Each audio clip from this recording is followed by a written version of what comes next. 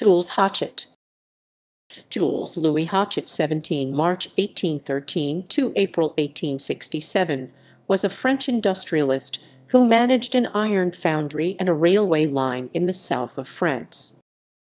Early years.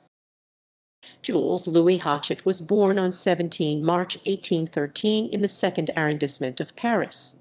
His parents were Claude Hochet (1772–1857) and Gabrielle Boix (1788–1855).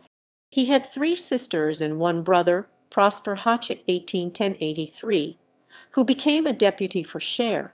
On 16 June 1845 he married Euphrosyne Augustine Marguerite Rosalie Sylvie Dumont (1828–1906). Iron master. Hochet became manager of the iron foundry of the Société Boix and Cie.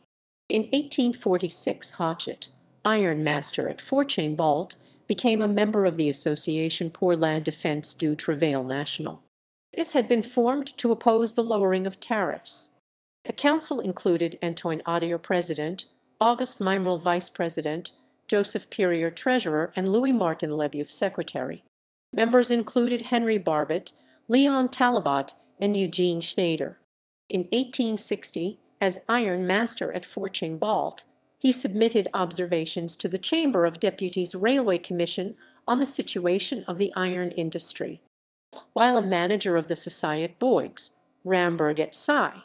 At Fourchain-Bault, Jules Hochet had built, at his own expense, a hospital with 12 beds, a pharmacy, a consulting room, and an operating room.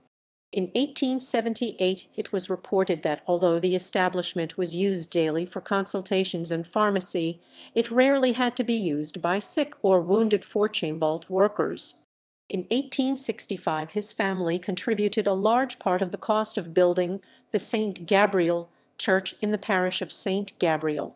What would become the Comite des Forges was founded at a meeting on 15 February 1864, with representatives of foundries that produced over 20,000 tons of pig iron or 15,000 tons of steel annually. The committee had the goals of managing relations between the industry and government, promoting exports and coordinating prices. Eugene Schneider (1805–75) was the first president, and Jules Hochet was chosen as vice president. Hochet was also administrator of the Compagnie du Chemin de Fer de Lyon à la Méditerranée Lyon Mediterranean Railway Company. Hochet was on the board of the Chemins de Fer de Paris à Lyonnette à la Méditerranée for the south section of the network. He died on 2 April 1867 in the second arrondissement of Paris. He was buried in his family chapel in Père Lachaise Cemetery.